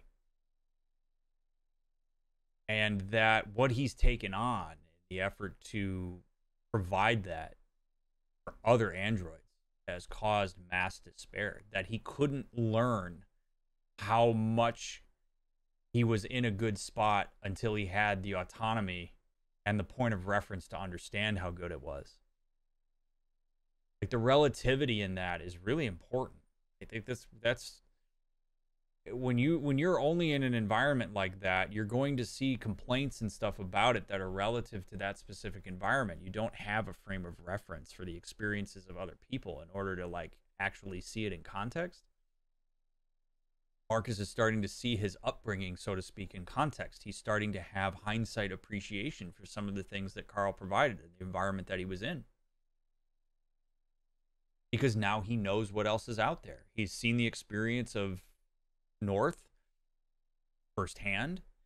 He's seen what other androids have gone through. And I think the tragic thing about this in terms of the grief process is that Marcus doesn't have the ability to thank Carl. He can't say, you know, hey man, I appreciate you. I appreciate your push for my autonomy. Like, that's really sad. That's a bummer. That's a loose end that he doesn't ever get to close fully. He's going to have to do it with his internalized object of Carl. Now, another thing that I want to illustrate here, because I just can never quite get my brain away from it. Something that I talk about all the time when we talk about attachment. Attachment is who or what you seek proximity to consistently under times of adversity and duress. Marcus is about to make the biggest decision of his life. He's experiencing a lot of distress. And who does he seek proximity to? Carl. Which tells me that attachment is a viable theory for androids as well. And because he can't interact with Carl specifically, he has to interact with his idealized, internalized object of Carl. He has to channel that into the, you know, the headstone, so to speak, but he has to mentally bring himself close to Carl. He brings himself as physically close as he can by being by the gravesite. But that's absolutely a reflection that Carl is Marcus's attachments, secure attachment base. You get a lot of information when you look at where humans go when they're stressed out. A lot of information into their internalized objects, into their attachments, into their perceptions, into their psyche, into their values, all sorts of stuff. Wasn't Carl's last directive something about not fighting back? It was. It was. Kind of like Dorothy and Wizard of Oz. Yeah, absolutely deal. But that's what makes grief so complex too, right? Like, if you lose, it's what makes grief, like death and breakups, so difficult. Because when you are stressed by the grief or you're stressed by the breakup, the person you want to seek proximity to is no longer available to you. That creates a significant amount of internal chaos for folks. It's very stressful. When humans don't have access to their attachment figure, they get disoriented and dysregulated. And that's where you hope that the internal object you have of that person or attachment figure is something that you can draw upon, that you can access, that you can carry that person in that way. But when you don't have the ability to make that closing of the gap happen, it'll amplify the effect that it has. It's what makes, again, it's what makes grief and breakup so freaking complex.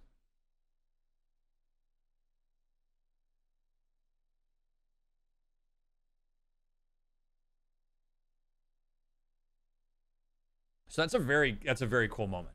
It's a very cool moment. I love that we had it.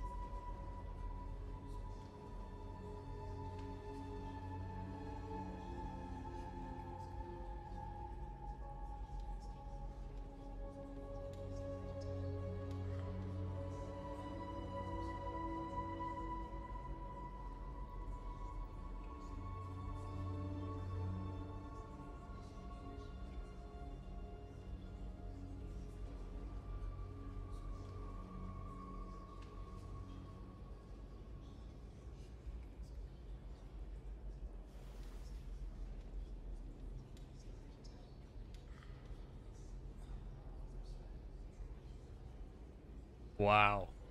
That's not heavy-handed or all to have us convened in a church where I'm essentially like the Jesus figure, huh? How about that?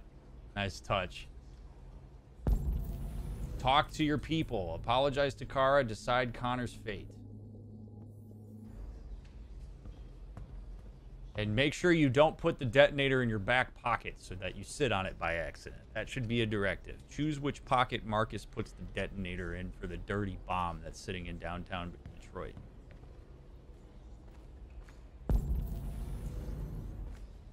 Alright, what's up, Simon?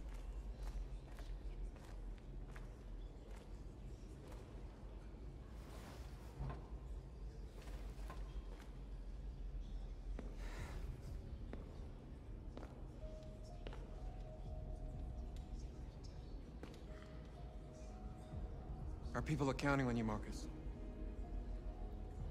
You're the only one who can lead us. Wherever you need to go, we'll follow you.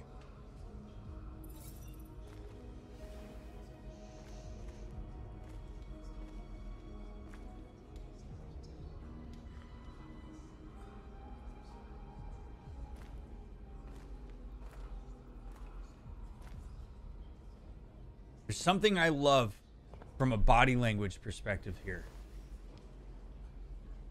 I love that when Marcus walks over to Simon, he sits down.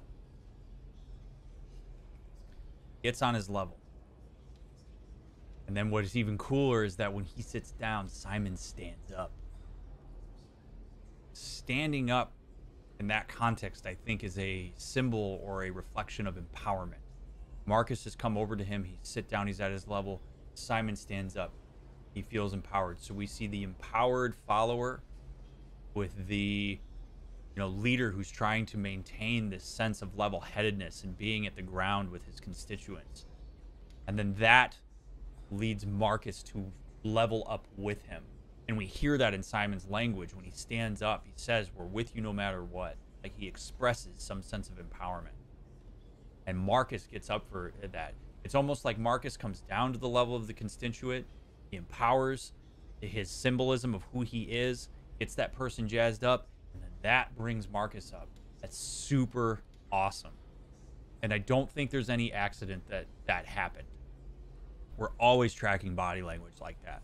What do people do when another person is present? So I'll be interested to see how other people respond to Marcus when he comes near them.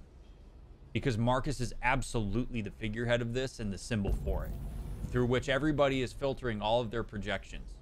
I think Simon sees Marcus, and then Simon sees what, like, the strength in himself. Marcus is a chance for him to get into his steadfastness, his power. And that's really cool.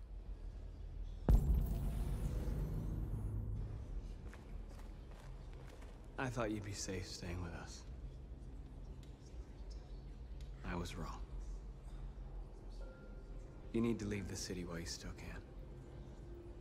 Getting Alice away from here is all that matters now. We have to catch the last bus. We might still have a chance to cross the border. Let's get you those passports then. Marcus.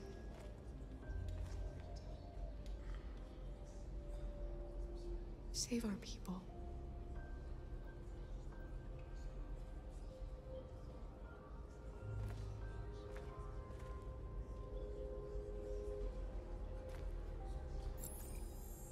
Now, that's interesting.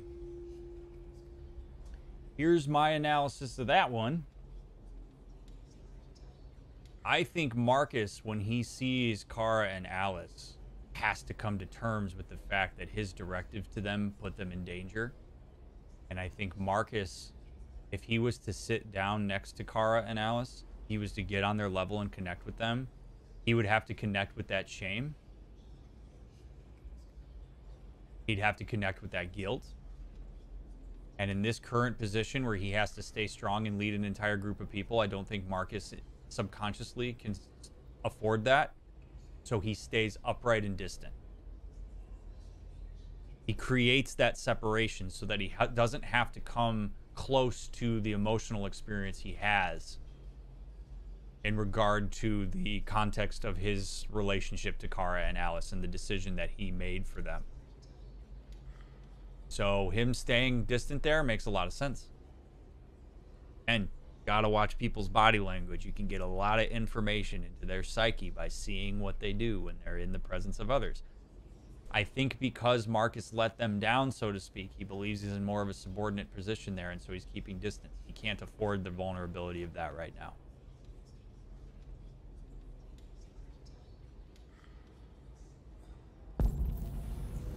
And these folks are struggling. What's up, North?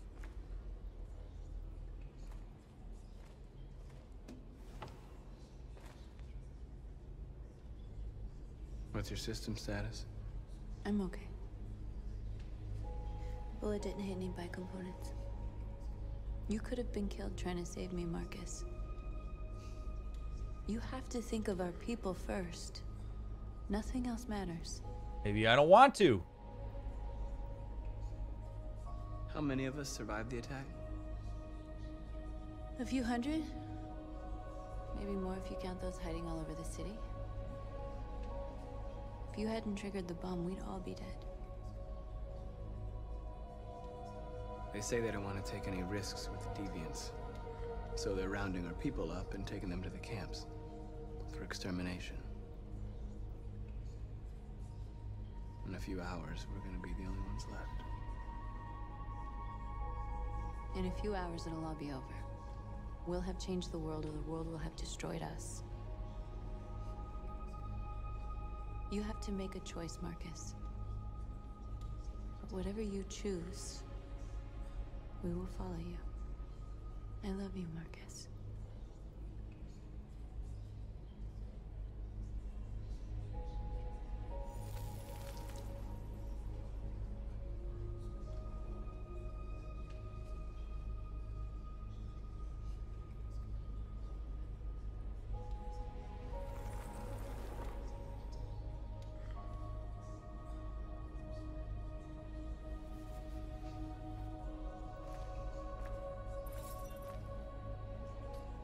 Now that exchange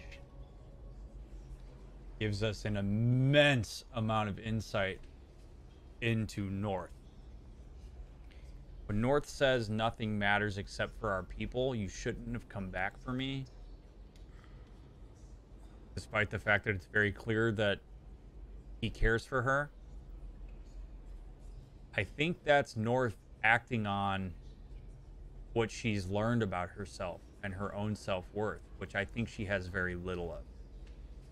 I think because of the purpose she had up until the point that she was deviant, she was basically told, you have no purpose, you're just an object.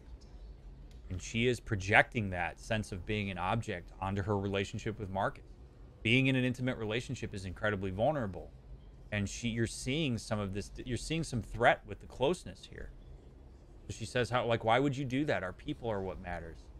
She's essentially saying, I don't matter as much. Mark is saying, yes, you do, is going to be a very difficult thing for her to integrate. And this is, again, if you hear that and you find yourself being like, no, I like you. I love you, North. Like, of course, I did this because I love you, because you matter to me. Right? You're starting to defend how much you care about her. It's because Marcus was just the victim, so to speak, of projection from North. We get a huge amount of insight into her self-worth in that small comment. Which also, I think, explains why she's so reckless with the violence and stuff. Because if she's violent and they fight back, she doesn't see herself as having enough worth for things like dialogue and integration. Huge amount of data there. Huge amount of data and insight into her.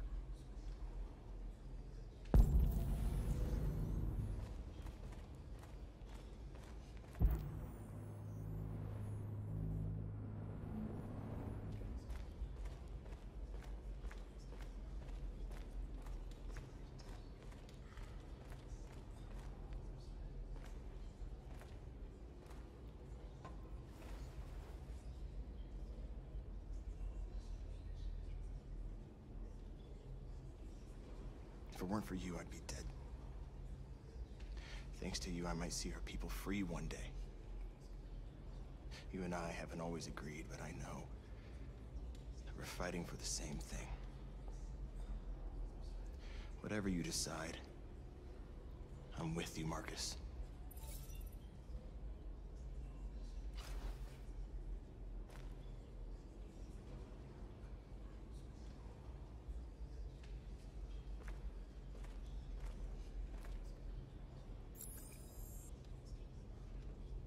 Same thing. Goes and sits down. Nonverbal reflection of subordination. I am in service to my constituents. It empowers him to say what he needs to say to Marcus, to look the leader in the face and say, hey, I haven't always agreed with you, but I'm behind you. And I don't think Marcus needs to say anything there. I think the silence is better. Silence is, it's an acknowledgement. You don't always have to say something. That was a very vulnerable thing for him, and we can take that in stride. I think that's cool. But again, look at that. Marcus knows what he's doing, man. He's sitting down, and people are empowered. They're looking up to him, and I think a lot of these folks want to see Marcus standing up. They want to see him in a position of power. But the people that are closest to him know more about him, so he needs to be more real for them. He needs to be a martyr and a idealized object for all the folks that are out out here in the church, because that's what they need. They need that pillar of strength. People closest to him need the reality. And his nonverbals in how he's making these rounds are a very, very important reflection of that dynamic.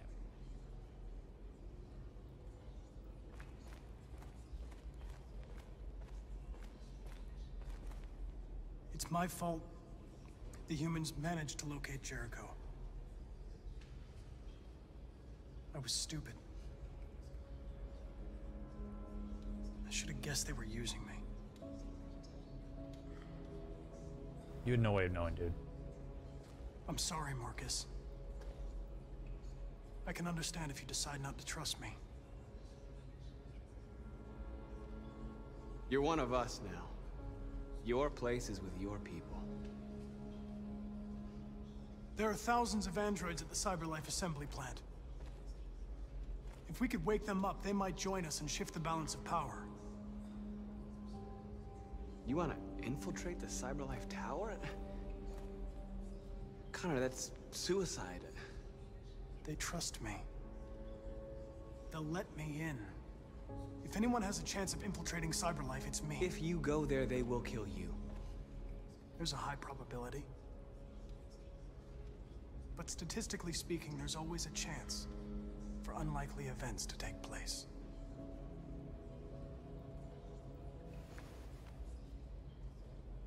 Be careful.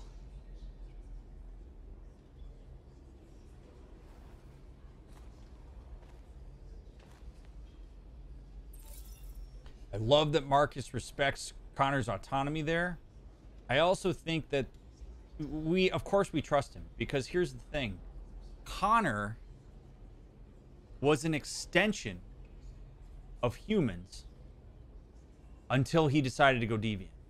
I think for us to hold Connor accountable for the decisions he made up until that point of his deviancy is completely unfair to him. Completely unfair. We have to judge him on the decisions he made post-deviancy, because at that point we can assume that it was autonomous. Which is kind of a uniquely android thing, but I really think that's what's fair to him. And so for him to suggest that idea, you know, Marcus lets him know there's a huge risk in you doing that. Connor acknowledges, yeah, I know there is. And then Marcus, in the spirit of what it is that we're fighting for, allows Connor the freedom to choose to do that. And I think that's cool. That is in alignment with what we're trying to accomplish here. Yeah, it's unfair to hold him accountable for when he was an extension of humanity. What decisions are you making now? That's where we start. All right, inform the people of your choice. All right, people. I choose To end stream there, and you're going to have to wait until tomorrow before I tell you what my decision is.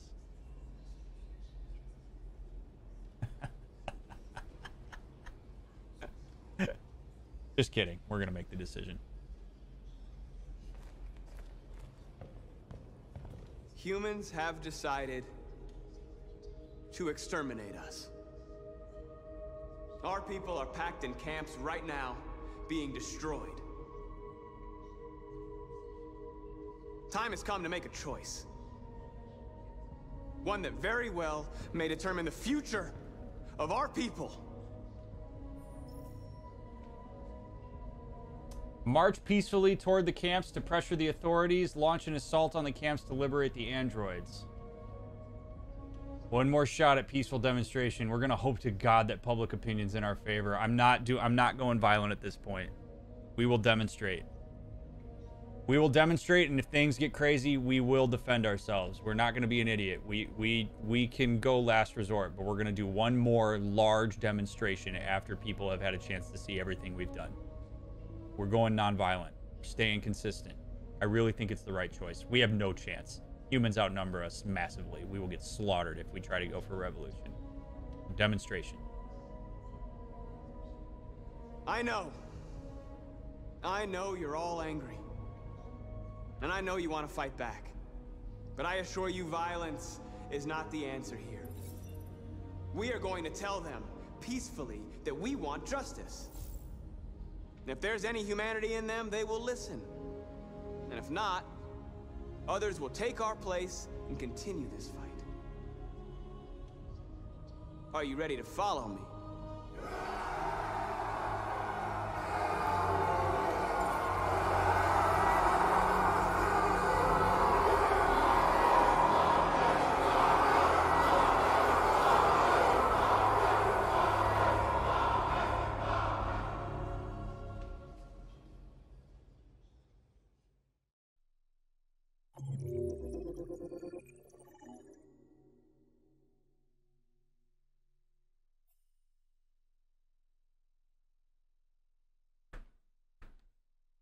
I love the empathy before he made the statement. I love the self-awareness to know how that was going to be perceived by others. But you leverage that. You leverage that. They have put us in a position of leadership.